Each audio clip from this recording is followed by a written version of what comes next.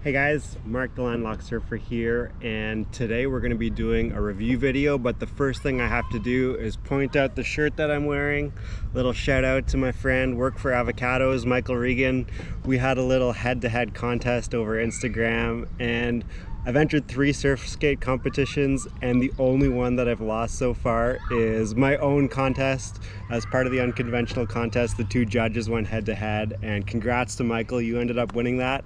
So as a result, I am wearing his shirt for my video here today, but I'm honored to do so. So let's get on to things. Today we're going to be reviewing the Whitetail Skateboards Baiji SurfSkate. So this is a SurfSkate that was designed by a shaper based out of Canada, and it's got a really unique design to it. So you can see there's 2 different setups you can use.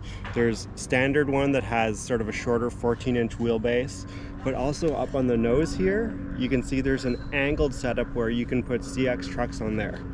So the Baiji SurfSkate was designed with special intention. So there were 2 things that the shaper wanted to accomplish with this.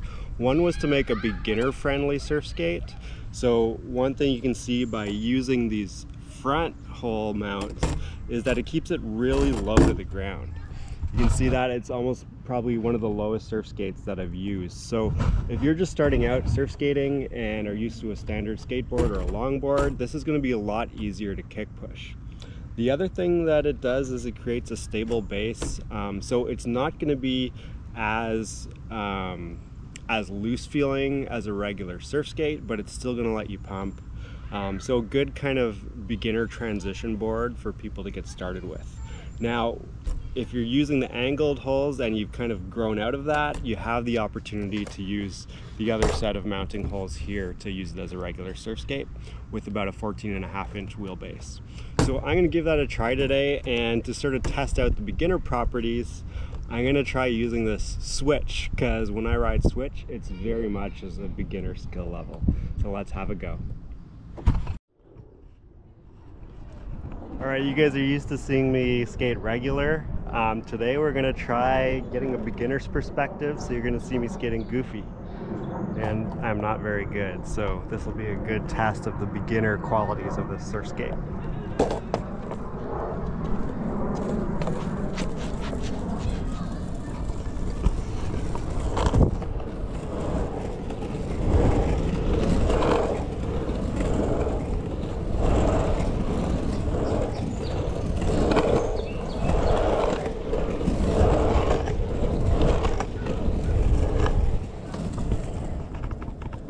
Okay, first off, this is definitely the most stable feeling board I've tried using switch. Like, it just feels really comfortable. Like with that lifted nose, there's kind of a pocket for me to get my foot into. So I feel like I've got something that can get some extra leverage.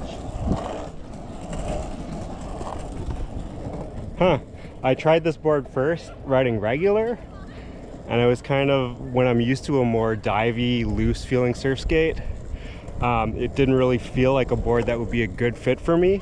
But now that I'm trying it switch as a beginner, I really see how it makes sense.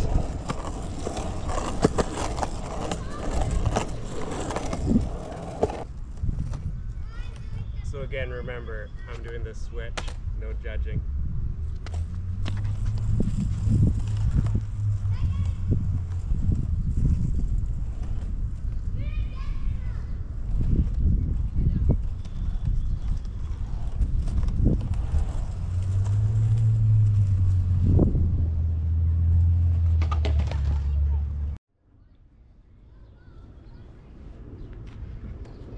Up to this point, when I try and ride switch, I can only start by pushing Mongo. So I'm going to try seeing if I can figure out with this nice stable board if I can do a regular proper kick push to get started. See how it works out.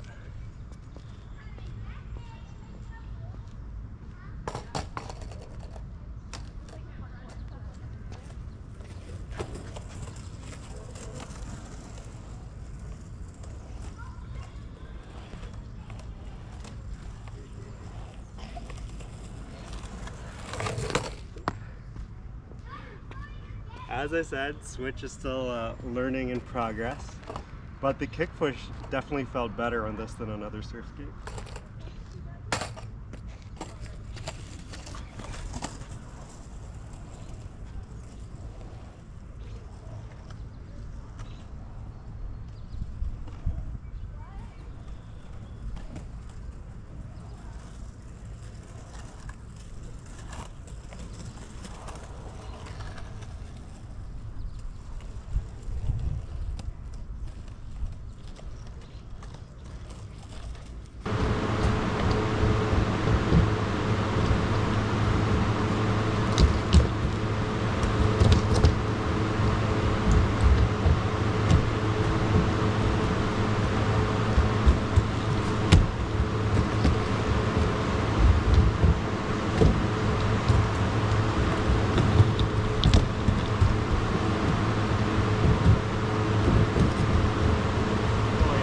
Definitely would have fallen on another board.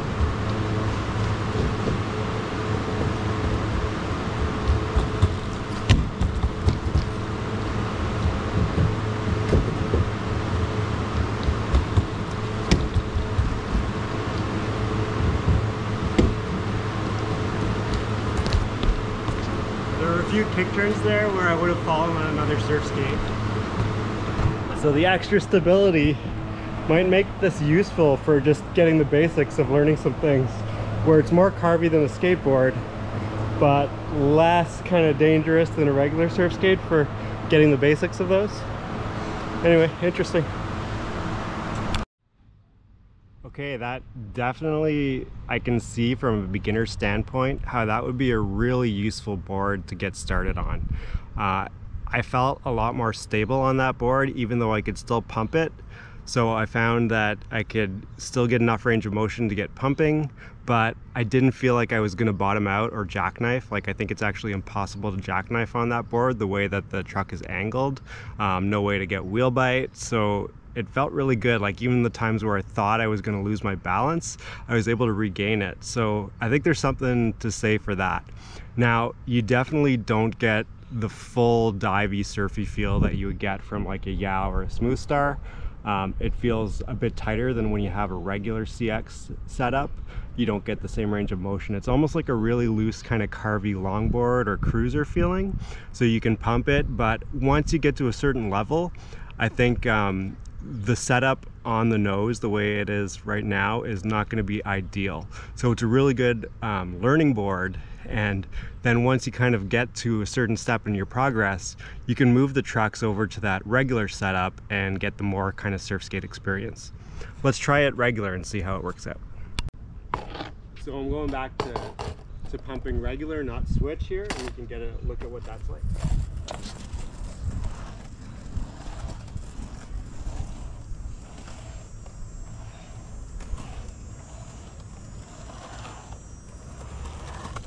So you can probably tell there, I'm used to more lean when using CX trucks.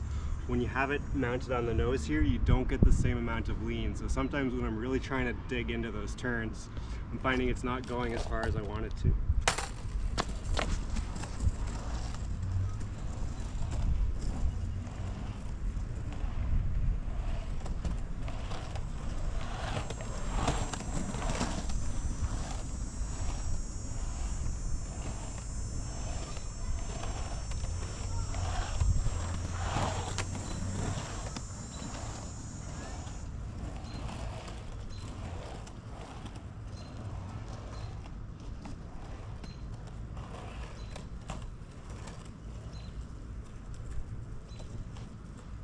It can go very fast though.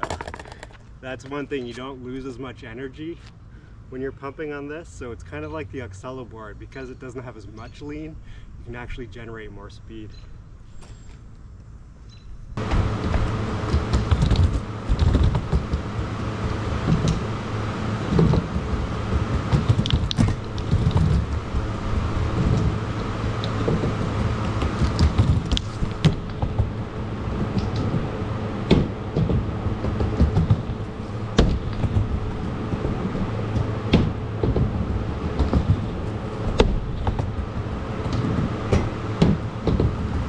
last thing that I wanted to test out and highlight is that this board I feel could be a really good commuter board.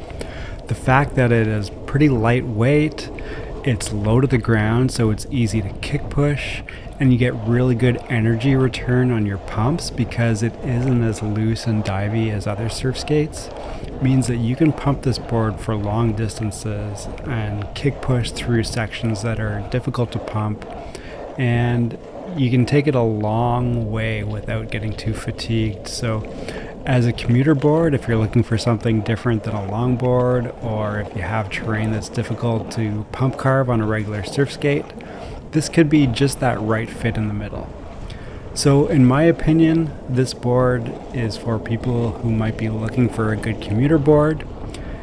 It could be a good fit for people who are just starting to get into surf skating, who might have a background in longboarding. It's going to feel a little bit more comfortable starting out on something like this rather than going straight to a regular carver, especially because of that height difference. Also, if you have a standard skateboarding background and you're not sure about surf skating, this might have a more close feel to what you're used to kind of ease your way into the sport. If you do have a lot of board sport experience and you're confident you're going to learn fast, you could probably skip the nose mounted setup and go straight to the regular surf skate setup. Yeah, it's going to be higher, but I think being able to learn how to pump with that divier setup is going to skip a few steps.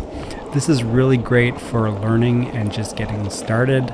But if you're someone with some surf skating background, you'd probably want to go to the regular setup. Because honestly, this board, when it's set up on its regular mechanism, can really shred. It's similar to my old video about my favorite mini shredder setup that used that little Sector 9 deck, and it can really rock. So next thing, part 2 review, it's worth checking out to see how this board works in those circumstances. I'm going to throw up a few clips here to show what this board can do in its standard setup, because that's more suited to my riding style, and really this board performed very well in that setup. So if you're a more advanced surf skater, it's worth checking out. So I'm going to throw up a link here so you can go check out review part 2 of the Whitetail Baiji surf skate. Thanks for watching, guys.